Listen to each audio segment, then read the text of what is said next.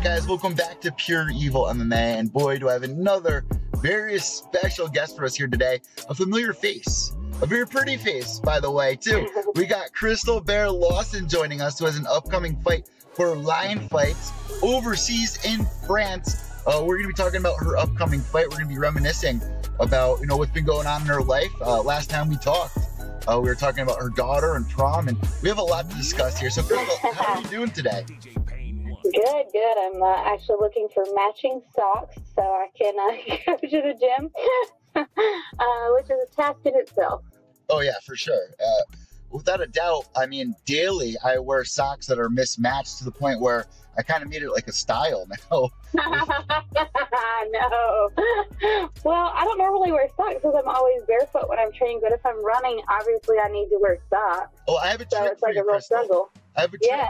All right, so since I have the same issue, I've learned this trick that you have to get themed socks. Like if you have a favorite show or a cartoon, like go to Walmart or Spencer or something like that, and you get like a package of socks with all your favorite characters. Like all right, for instance, I picked up yesterday. I picked up Sonic the Hedgehog socks, and within it there's like 10 pairs of socks, but with all different characters. But at least they're somewhat similar, you know what I mean? At least they go together if they're mismatched, you know what I mean?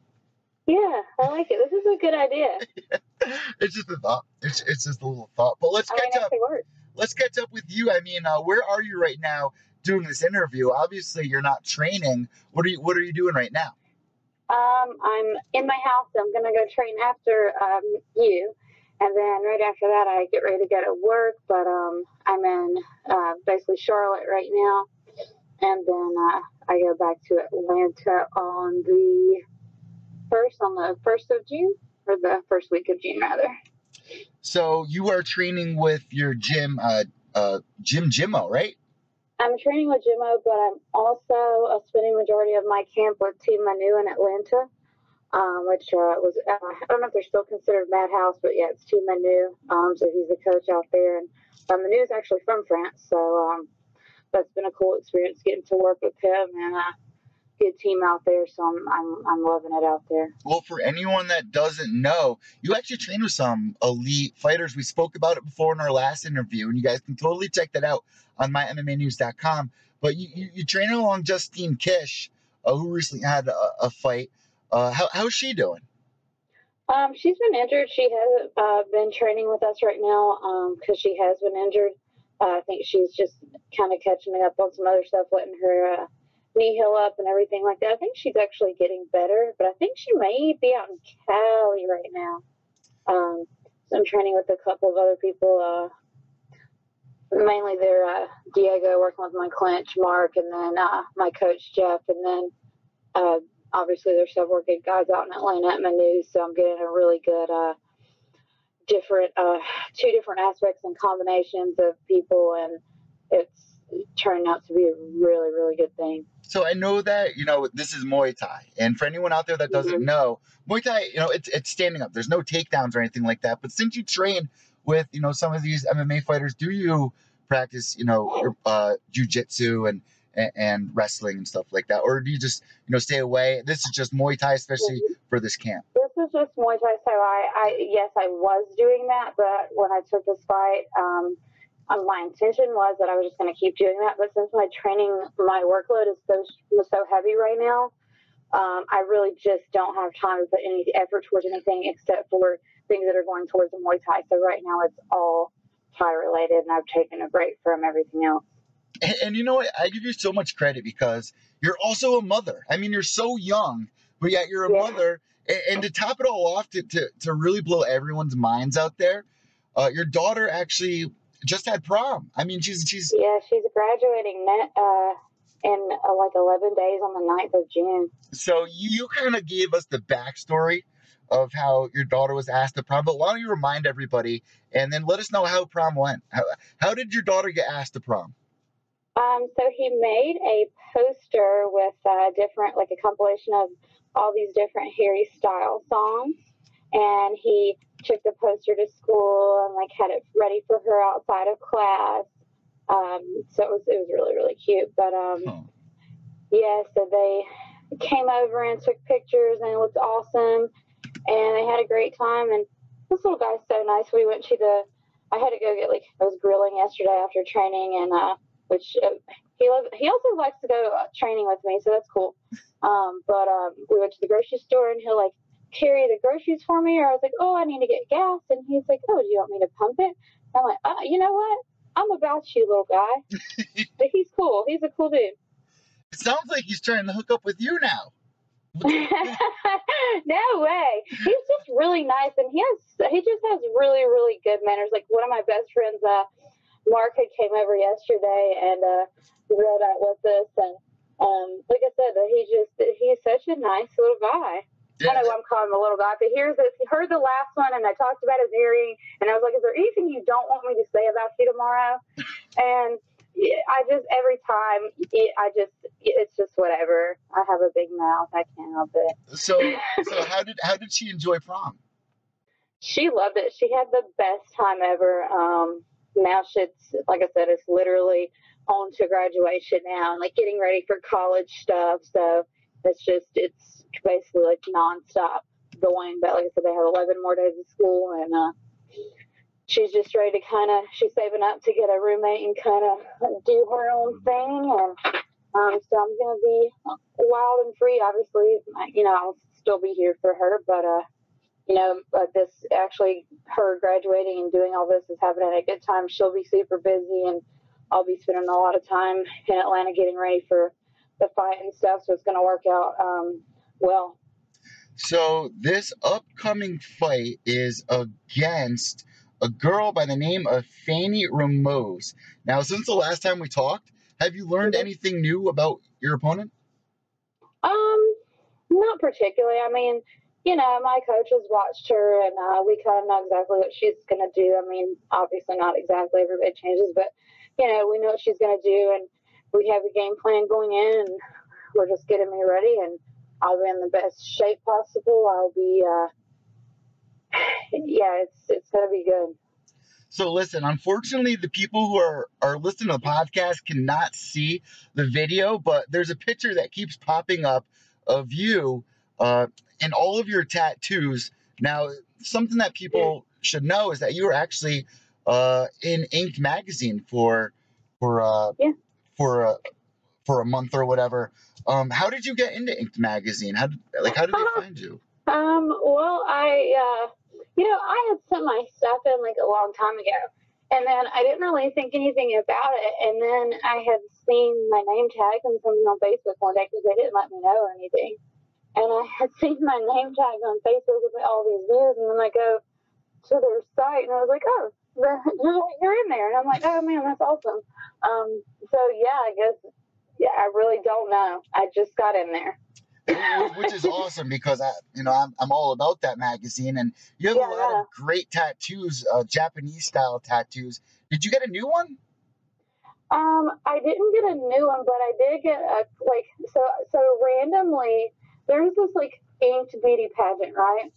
And I was like, whatever. I think they had sent me a message. I was like, let me fill this stuff out. I didn't even do it right, because I honestly, like, didn't even think I would have a shot at doing it. So I was just like, fine, whatever, I'll just fill this stuff out. You had to, like, write an essay and stuff. I didn't even do this thing properly.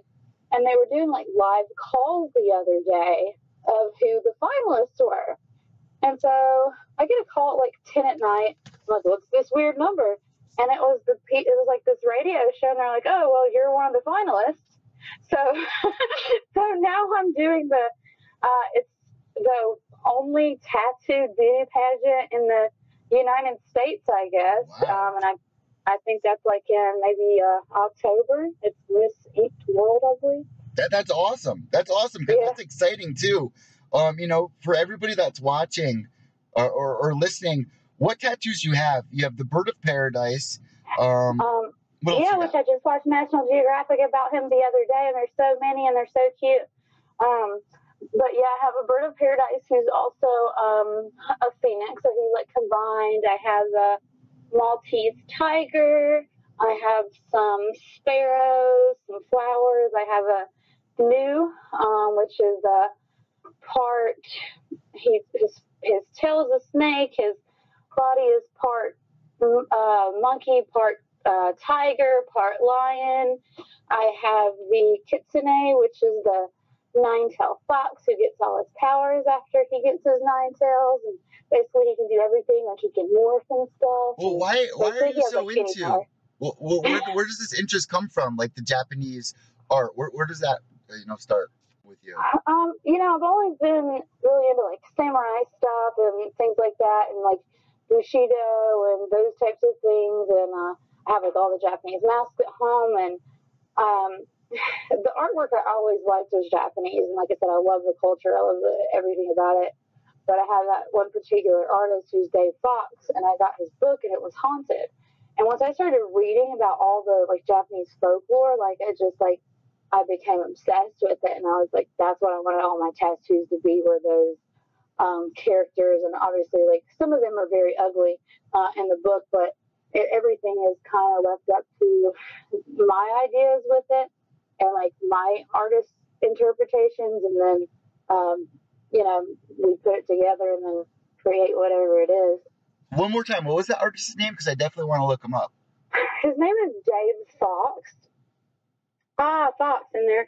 But then the name of the book is Haunted, the one that I have, and I think he may have another one. But yeah, I really like the way his artwork looked, and it describes like all the characters and like what the myths are behind them, and I don't know, it's just super intriguing.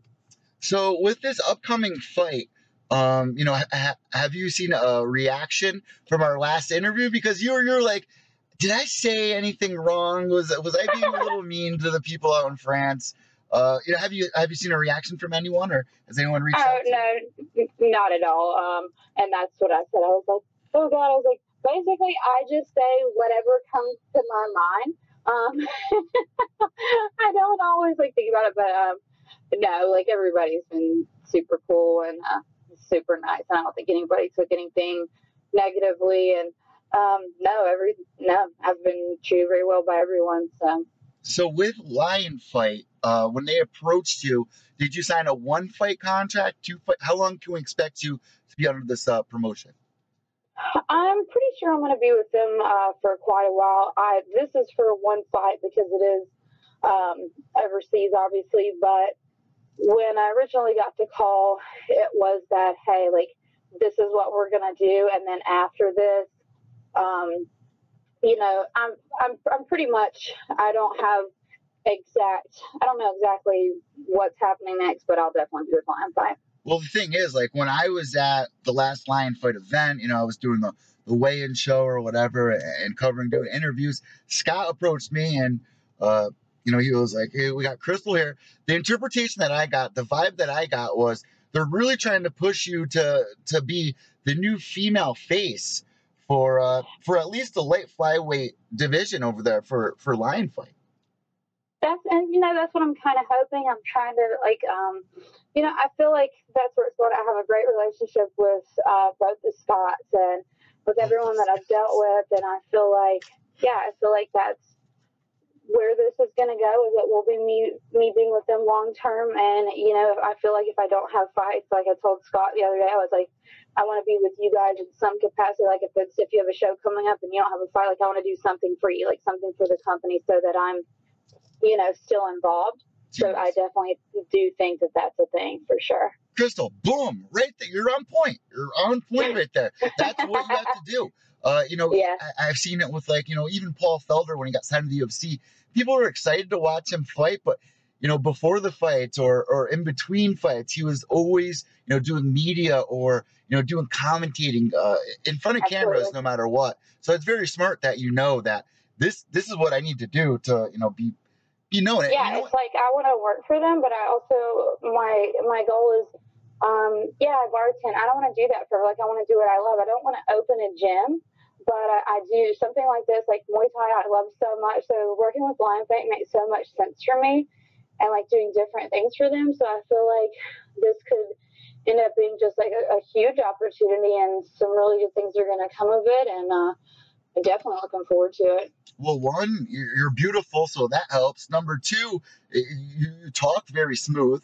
And number three, they have Flow Combat, who's going to be filming with them. I would love to see you, commentate for for a female fight or stand in or something like that. I think that's a perfect role for you. Well, that's what I was telling them, like, because like they have the Glory Girl who does all that stuff, and one of my friends actually showed her to me, and Miss Jits or whatever I think's her Instagram. But I was like, I definitely like see myself doing something like that, and I think that'd be really cool. So our fingers are crossed for this upcoming fight, and me and you were kind of discussing the date. So, like we just said, it's going to be on Flow Combat, but I believe it is the 21st of May, correct? July. Of July. It is May. We already missed the fight, Crystal. It's too late. It's over. It went really good. Don't tell the two Scots that we missed the fight. But yeah, so it's going to be on the 21st of July. What day are you going to be flying out? That's what me and Manu were talking about the other day. I believe we're going to fly out around the 16th, so it's not like we're just getting off the plane and going right to the thing. So I think we'll probably fly out that Monday or Tuesday. And then, like I said, the fight's on Saturday. We kind of have everything planned out about what day we'll cut weight, what day we'll do this and that. Obviously media and stuff like that. But as far as I know, that prior Tuesday. Yeah, it's genius to go a little bit earlier because you can't plan anything in this life. I mean, I was speaking with UFC's Jillian Robertson yesterday, and she was like, man, I am stuck at the airport because my plane had a 3-hour delay, and when I got to Philadelphia, now I've missed my next flight. So that could throw a game plan off. That could ruin your whole mindset.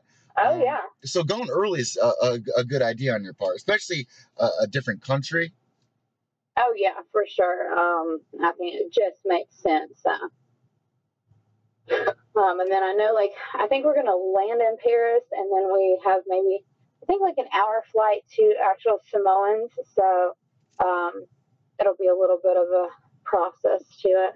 So I don't remember if I asked you this question, but as we get towards the end of our interview, I do want to ask: have you ever been over to France before? I've never been to France. No. Never been. So what's the one thing that you're looking forward to going over? Is it the Eiffel Tower or what is it? I kind of am excited about the Eiffel Tower. I'm excited about the pyramid. I want to see the Champs-Élysées because I learned that song in school. I will not sing that for you because I'm a really bad singer. But that's one of the few things I remember from my French class. So I think it'll be good. Crystal, last but not least, once again, pictures are coming up during your slideshow, and people are probably like, what the hell am I looking at? So it's a picture of you from Halloween, all blacked out. You're supposed to be the Black Swan.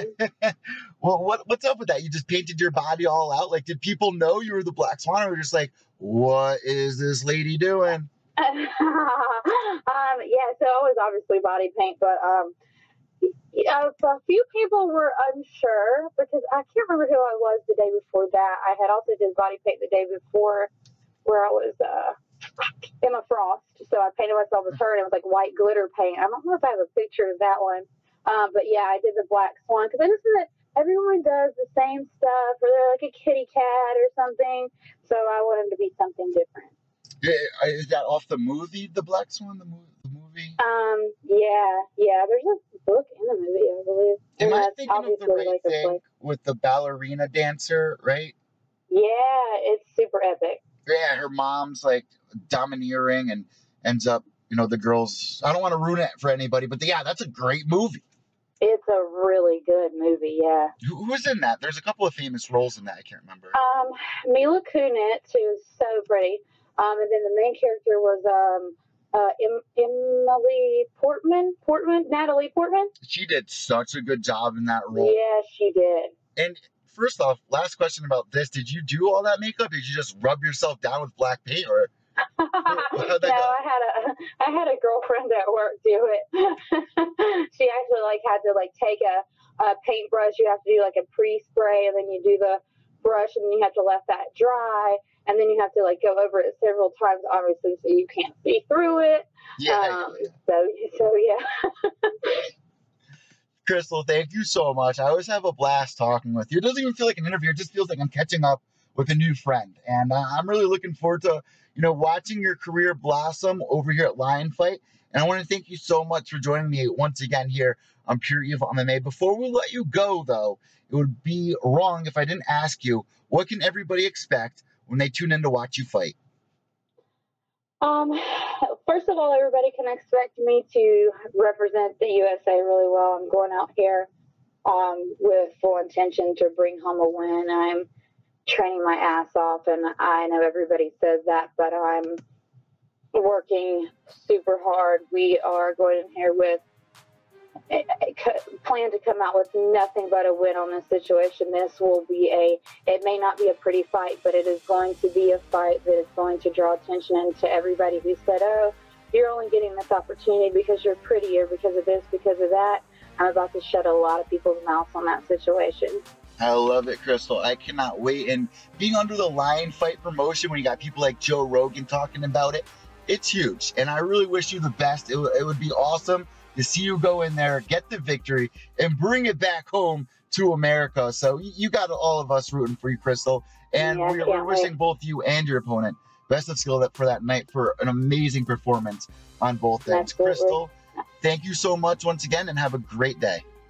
All right. Thank you so much. Bye now. Bye. There you go, guys. Crystal Bear Lawson. Make sure you follow her on Twitter and Instagram at ThaiBoxBear. That's ThaiBoxBear. Guys, oh my God. I mean, this week has been epic. We've interviewed so many great fighters. There are so many amazing fights coming up, whether it's UFC, Bellator, CES, reality fighting, Lion fights. I mean, the summer is stacked. If you're a true fight fan, you gotta be at the edge of your seat and excited for every one of these fights, including Dana White's Tuesday Night Contender Series. Now, for anybody that is not familiar with Lion Fight, well, you do know Valentina Shevchenko in the UFC. Well, her sister Antonina fight for a Lion Fight. And a matter of fact, she just got her shot after winning her last fight. Dana White approached her and says, you know what? Let's get you on Dana White's Tuesday Night Contender Series. So that is going down. Nolan King has all the information for you on Twitter. So check out his Twitter page. I think it's at MMA_Kings. I'm not 100% sure, but just go check Nolan's page out. And you can get all the latest MMA news at mymmanews.com. Guys, I'm Evil Eddie from Pure Evil MMA, mymmanews.com. Have a great day. Have a great week. Catch the Ultimate Fighter Season 27 recap with me and Ted Check. That is now up on podcasts form and video at Pure Evil MMA. You can find all the latest Pure Evil MMA content at mymmanews.com. Subscribe below, guys. White knuckles to the end. Behave yourselves.